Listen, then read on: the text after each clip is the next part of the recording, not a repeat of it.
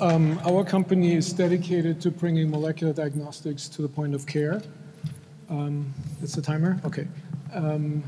This is, of course, very ambitious, and it hasn't happened because it's very expensive to do so. But if you do so, you can improve quality of care at much lower cost. And this is one of the key drivers in healthcare. To illustrate my point, I'm going to show you the impact on antibiotic resistance alone. Now, how does this thing work?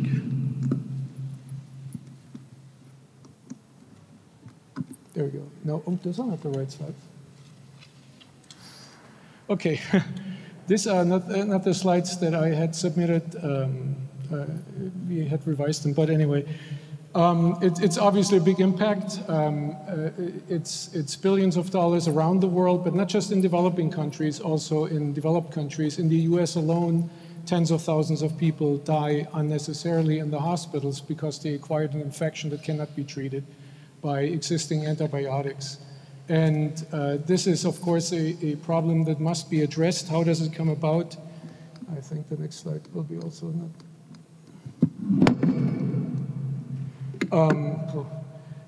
So let me just improvise and go through the presentation that I had submitted in the end, which is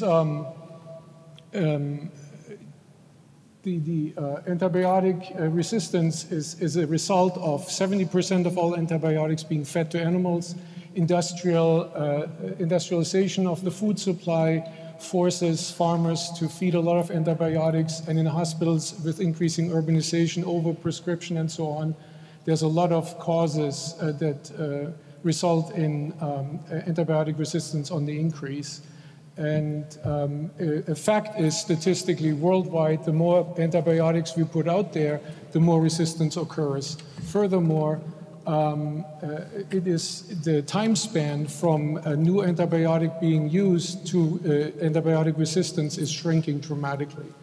So this gives you a measure of the impact worldwide, not just in developing countries, but in developed countries. I hope I get to some of the slides I can use here for.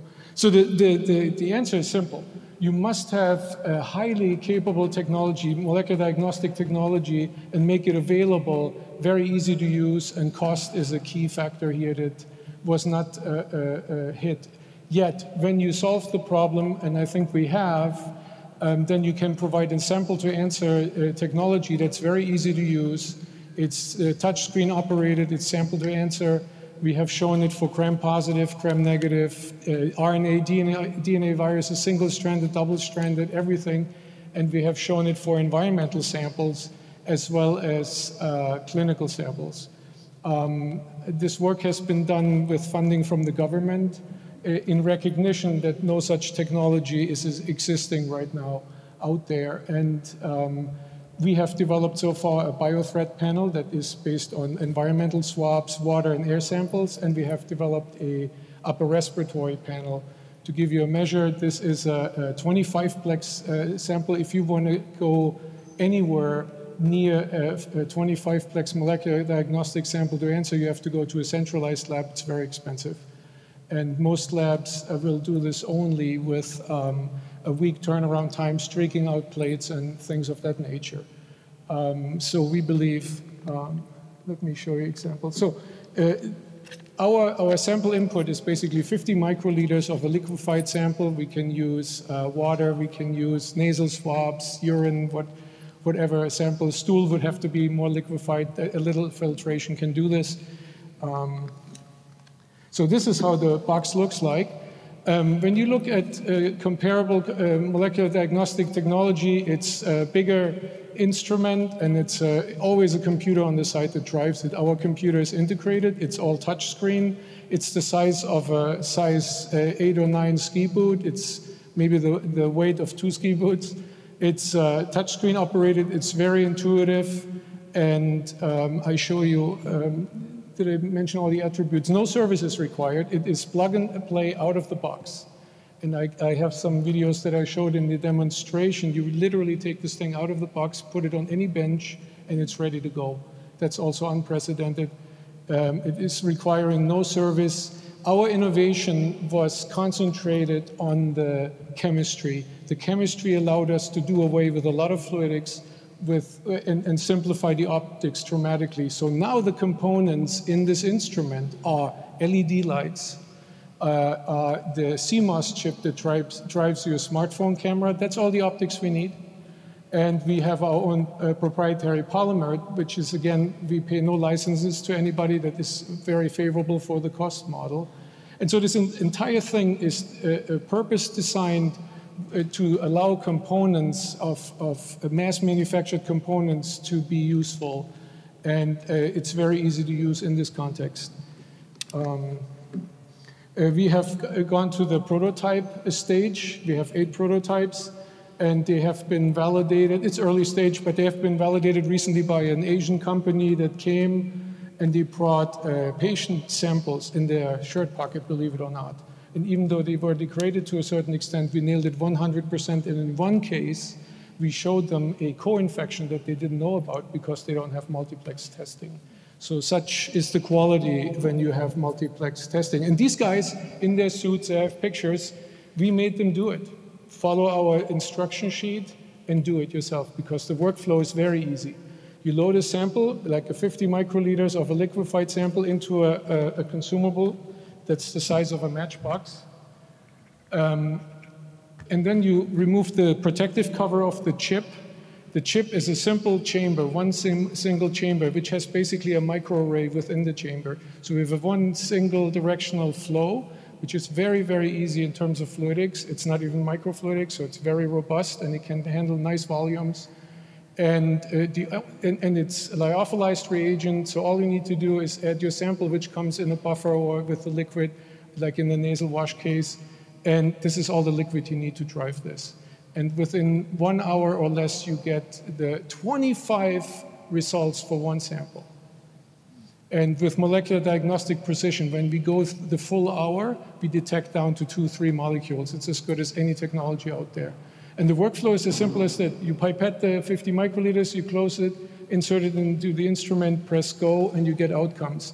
For distributed testing in doctors' offices, for first responder and for nurses' use, we do simply yes, no, here you have flu B or whatever co-infection. We also provide more sophisticated data analysis, which is running, it's quantitative, the method. You can press on flu B and then you see underlying quantitative curves that show that. Next one here. Oh, that's a really important one. The business end is the consumable, that's the key. We have to be profitable here because we give the instrument away. We will not charge for the instrument. And so we have to make profit here. This is a lot of work to get to this point. It's 4 plastic pieces that I can snap together by hand. The chip is more involved because it is our polymer onto which we spot these oligonucleotides that are based on target sequence. Our turnaround time is like 2 months to spot it. FDA approval would take longer, but an Ebola challenge would have been trivial for us. Like 20 different strains or so to show that. And the cost of this is designed to compete with lateral flow single test devices. These Lear builds those antibody-based tests. They're less precise and they're equally costly. So we think that this is a game changer. I pointed out that the instrument is based on mass-manufactured components, which allows us to price it very favorably or give it away free. So the major challenge is really this. Better patient outcomes at lower cost require better healthcare everywhere. We think we enable healthcare not just in the rich labs that can afford it, but small hospitals, walk-in clinics will be able to afford it. The solution is universal use of more capable technologies. I pointed to the CMOS chip that drives your smartphone camera, LED lights. We took a gamble and predicted that when we started a few years ago that LEDs will be better, and they got better, and they got a lot cheaper.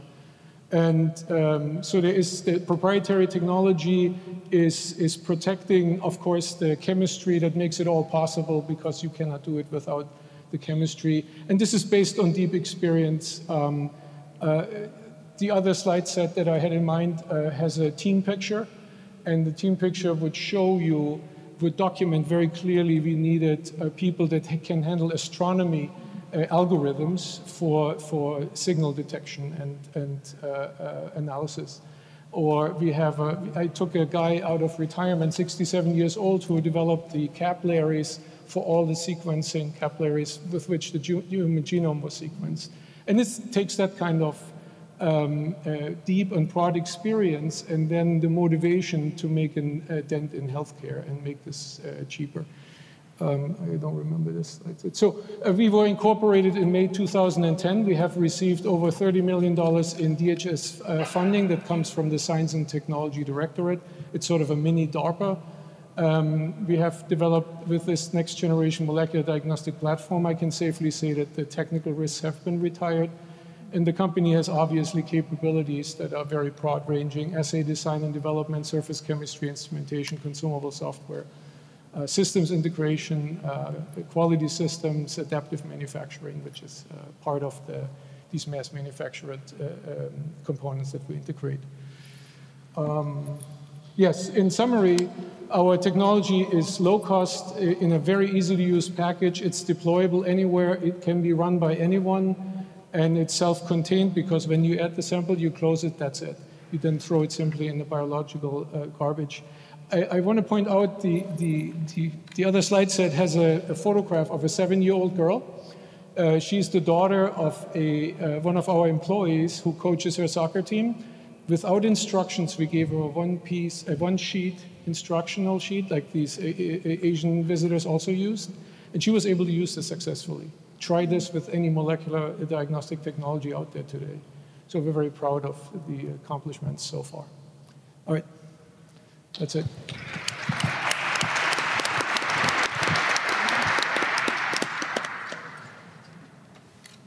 So we went over a little bit, but we have about 2 minutes for questions.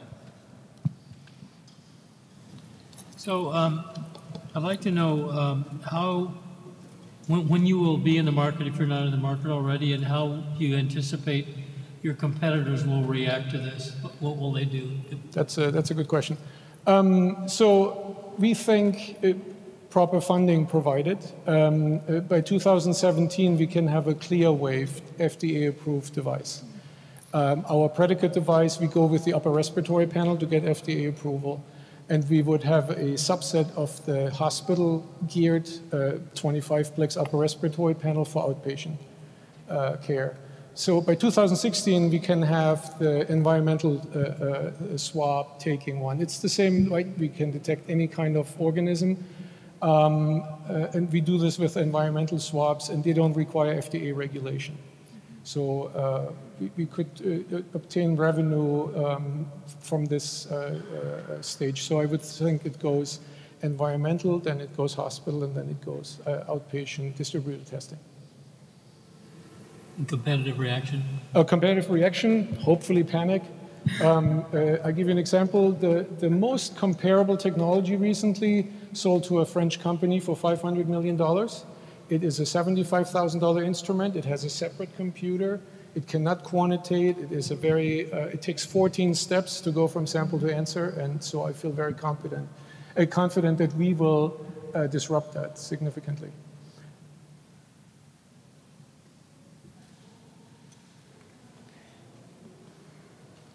That's it.